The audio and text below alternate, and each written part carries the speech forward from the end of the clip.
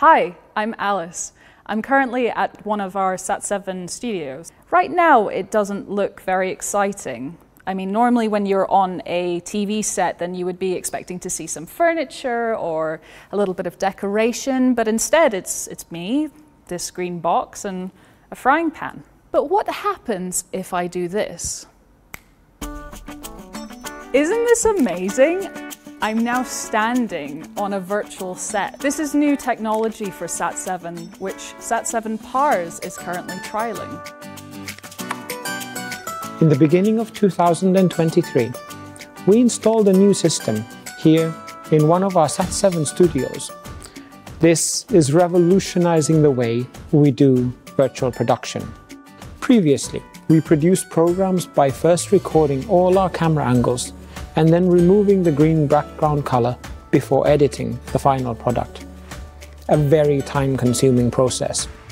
Furthermore, actors, directors, and producers were not able to see the final product while recording, and limited time and processing power made camera movement virtually impossible. SAT-7 PARS broadcasts to millions of Persian speakers in Iran, Afghanistan, Tajikistan, and across the world. Through satellite television, digital platforms, and social media, SAT-7 PARS delivers a range of programs rooted in God's love, covering health, human rights, and spiritual well-being.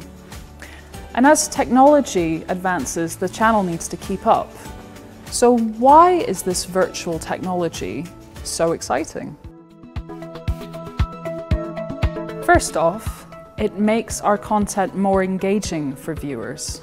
With all of the cool content that's available for young people on smartphones, on tablets, SAT-7 PARS wants to keep its content exciting, engaging, and dynamic. We want children to be excited when SAT-7 PARS comes on the screen. Secondly, it gives our existing presenters a chance to collaborate in ways that they've never before.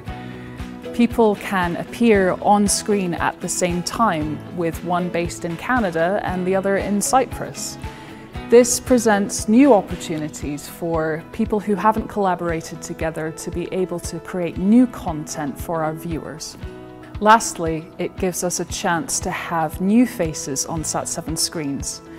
Persian speakers who might not be able to come into our studios will be able to be transported from their bedrooms and living rooms onto our SAT-7 screens to share their ideas. And an area which opens up so many different possibilities that I don't think at the moment I can even imagine them.